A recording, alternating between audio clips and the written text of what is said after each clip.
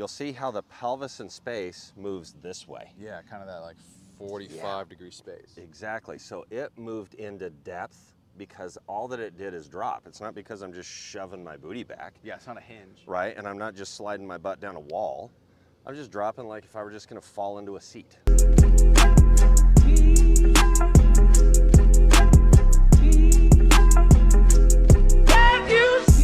Okay, here we go.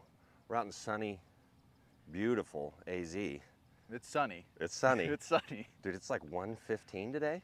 40% humidity. Welcome. Gosh, Welcome yes. to the oven. Well, welcome to the show. Yeah. Out here with Alex Trevino, one of our awesome coaches in AZ. You've probably seen him on our Instagram. He throws up some awesome posts. Go to his page as well. What's your Alex J. Trevino.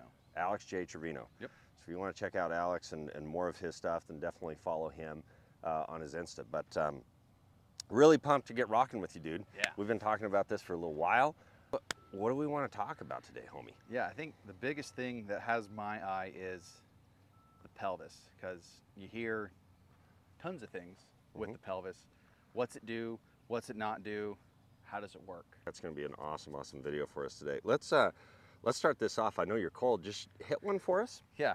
If you could. Yeah, let me put a glove on so I don't Glove up. toss this thing a country mile. Yeah, baby, let's send. Cool, so we're just going stock out 7-iron right here. Awesome. So the reason I want you just to hit one, other than just showing off your freaking awesome move, is I'd love you to just, as the athlete, more or less explain kind of what you're sensing in your action when it comes to like the middle of you, right? What's going on in the pelvis and the hips. Yeah, for sure. So to me, the pelvis is responding to what the upper's doing. Okay. And then in transition, I feel pressure moving lead side, but as well as more in the heels. Okay. And then from there, I feel it opening and getting around to the left. Yes, that's awesome. So what's interesting, like in golf instruction, is these phrases or terms or feels or anatomical phrases even that guys toss out are just incorrect. And so when somebody goes hip rotation, for instance, hip rotation, what we're actually trying to articulate is pelvic rotation, how we're turning, right? What's the pelvic like, doing? Hip rotation is this stuff. This is hip rotation. Yeah, like when you're doing those hip circles in the morning stretch. Exactly, exactly. So hip rotation is just a joint. Yeah. Right? You got the femur that sticks up into the pelvis, and that's bang. So how it's rotating in here, that's all hip rotation. When we're looking at the golf swing, what we're really seeing in the middle is pelvic rotation. Yes. Yes, exactly, which is really, really important to see. And the system that we love talking about just from like a global perspective is this idea of flexion rotation. Whenever we're saying flexion, we're talking about the angle that the femur and the spine really have with one another, and obviously the pelvis as well, but that would be pelvic or hip flexion. And the rotation comes from like the spirals in the chest and how we're moving the ribs around, blah, blah, blah.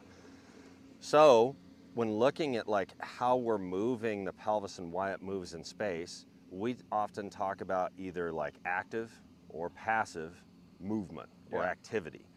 So what you just explained is beautiful, Alex, because you're talking about an active movement coming from like the upper spiral or the chest or the ribs or the thoracic region, and then the pelvis responds to that. So if you go in here and set up again for us, dude. Yeah.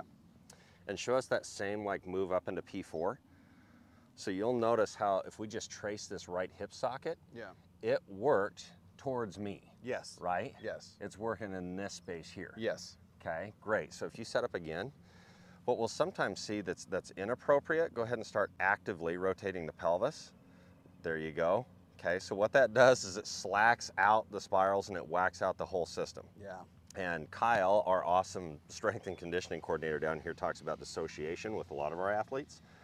What's dissociation, by the way? Yeah, dissociation is whether if you're focusing upper or lower, but one of them is moving while the other one is essentially being stable. So that's where they are disassociating, whether it's upper to lower or lower to upper. Kind of feeling that stretch. Yeah, exactly. So we've got dissociating the pelvis or we've got dissociating the rib. Correct. Right? So it's super important because we'll see a lot of people, because of this like inappropriate map in their mind, because they're trying to have, with all the information that we throw out there, we want to see this as the main engine and the arms almost respond to that, but people will cheat. Kind of that fake turn. They go, exactly. oh, it's getting open, but like a big thing I'll pick up, especially in the virtual space, is, you know, in general in golf, depth, depth, depth, got to get it. So they Yep. go, okay, but Yeah. now this guy locked out, and this actually stalls rotation, so now it's with Yeah. the arms. And they go, why am I all whacked out? Yeah, it just feels like massively inappropriate, Yeah. right? I mean, it's cool because they're trying to do something, but that's, again, we just throw out this term like depth. Yeah, how? Okay, well, you can get deep with a lot of different things. You throw your hands back there, they're deep. You could rotate the chest, it can get deep. You could rotate the pelvis. Depth, depth, depth. It's just a false term. It's like just a word that doesn't really correlate. It's just got to be anything. better defined. Like, what exactly in depth are we looking for? Like, at least in 100%. our realm, because it's 100%. different for everybody. That's such a good point. So, like kind of going down this rabbit hole, the pelvis, the only active thing we're looking for the pelvis to do within our system is to drop. So we're moving into hip flexion. And the importance of drop, like if you go in here again and set up for us, dude, and don't even show a backswing, just go ahead and show drop. You'll see how the pelvis in space moves this way. Yeah, kind of that like 45-degree space. Exactly. So it moved into depth because all that it did is drop. It's not because I'm just shoving my booty back. Yeah, it's not a hinge. Right? And I'm not just sliding my butt down a wall. I'm just dropping like if I were just going to fall into a seat. Yes. Right? That's all it is. So it's not this like massively complex thing, but we see it lower, obviously, and work away from this space where the golf ball is to me. Yes. So if I'm dropping, I'm moving the pelvis away from this space. Yes. Massively important. That also pairs really well with the spiral line and how the spiral is working up, back, and away into this space as well. It's working away from you. Yeah. So you could think of the golf swing like super simple in that the spiral leads. So if you go ahead and show that, good. There's the upper spiral. Now we would drop, good. And now we're going to spiral out into finish. That's the main engine. But you have to be aware of it, right? Yeah. And that's what creates this awesome opportunity for proper depth. Yes. Active rotator, active dropper. Also, in regards to the pelvis, let's talk about the femur. So this is leg action. So we'll go back into hip rotation. Yeah.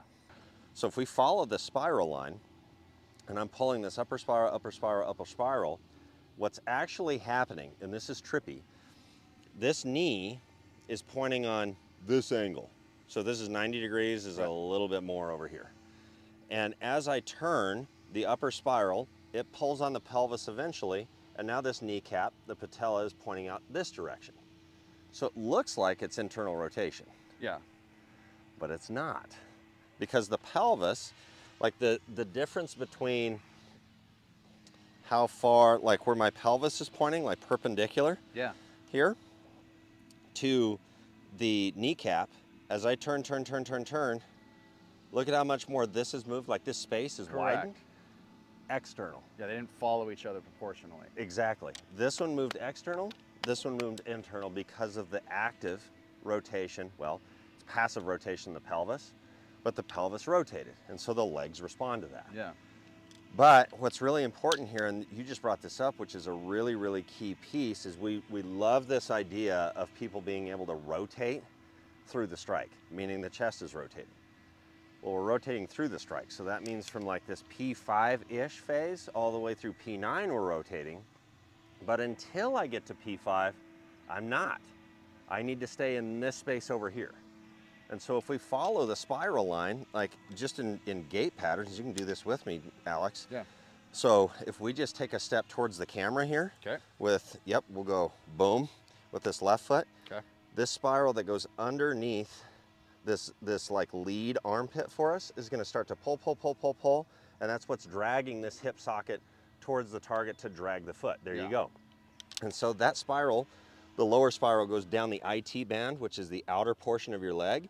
And so as you're pulling, eventually there goes the heel. See how this heel gets spun away that direction?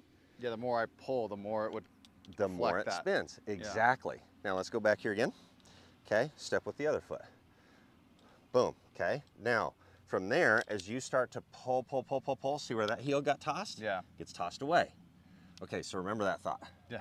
Okay, go to like neutral address for golf posture. So start pulling. Okay, Where's that heel gonna get tossed? If I keep going, it's going to want to There at you some go. point. Good. And so now as you recenter, boom, into P5. Yep. See how you're still in this space? Yeah. So the femur, what's going on here is it is moved into a space where it's working external, but it tosses the heel away. But the shape that the femur is in right here, we're not going to actively start to rotate this away. That's a big thing I see. Everyone's Huge like, thing. Sneed drill, yeah, right? You drop the bucket. Yeah. Well, that is an active dual external action with the femurs, which is like an extremely weak. You slack out the spiral line, the whole bit just goes to pot. Yeah, it's hard to turn with these guys. Won't turn whether it's passive or active, and it's like Exactly. Save And it. so yeah, like a lot, like Tiger's old face, didn't activate my glutes, and everybody makes fun of him for it. Well, he's extremely correct, but what he's really talking about is the spiral line, which goes down glute med and kind of into like, comes back up into glute max actually, and up through you. So like your glute, like the whole complex is part of the frickin' spiral line. Yeah, you got to use them. Exactly. So as soon as you do this, you slack out the spiral line, no more glutes. So what do I end up doing? Extend, throw, blah, blah, blah, just as a whack system. Yeah, it's kind of like there's matchups with the body, and it's like, I think it's like glute abs or like hamstrings back. Exactly. And the hamstrings back is more like the extension. Glute core is more of that flexion and allows you to rotate. There you go. And like you're saying, if it gets slacked out, Yep. this shuts off or Yep. doesn't activate. So then it's like, okay, Yeah. this is all I have left. Yeah, and you're talking about like front chain compared to back chain dominance, right? And we want to be in back chain for as long as we possibly can because we stay dropped in. We stay active into the Yeah. spiral. Okay, so the purpose of this exercise is to look at, all right, I'm here, I'm here, I'm here. There goes the heel. As I plant, there's the recenter because my rib system, we call it rib sway. We're dropping here at the same time. Boom, I'm back into this space where I'm into the lead side. But this femur shape, the rotation that it has here, has been external for a heck of a lot of time because of the shape of the spiral. As I drop in and now I bounce into the other spiral, now I'm working into internal rotation. Yeah, you're turning into that femur, correct? Yes, so the pelvis, because the upper spiral is pulling it, is now being rotated into this femur space. Yeah. So if you do that, like folks at home, you do this, you'll feel your whole rump You're lighting up. load like a mother and in an appropriate way where it's Yeah. like, oh, Didn't I do feel that something. before. It's like super duper stable. Yeah. Like people will have that response, which is like massively important. We have to have that, especially if we're looking to hit something. Like if I'm looking to hit something hard here, I can't just slack out the spiral because of just tossing this inappropriately external. I got nothing. Yeah. So that's why people extend, because at least I can like shoot energy this way. Whereas if I'm here, boom, now I can turn and hit. So like if we just follow spirals, or second global law, you'll start to see that the heels, the only thing that they do is they get tossed away. Yeah. That alone, that picture alone automatically affects the pelvis. And we hear it a lot from a lot of the players that come in, and we're lucky enough to work with them, where they go, I want a more rotational golf swing. Well, you need to define where the rotation is coming from. What's that mean? The rotation's in here. You guys have some nuggets to chew on, baby. That was awesome. That was awesome. Work your pelvis really well, understanding what it does actively, understanding what it does passively, how the legs, how the feet fit into that system. Great maps. Great wraps.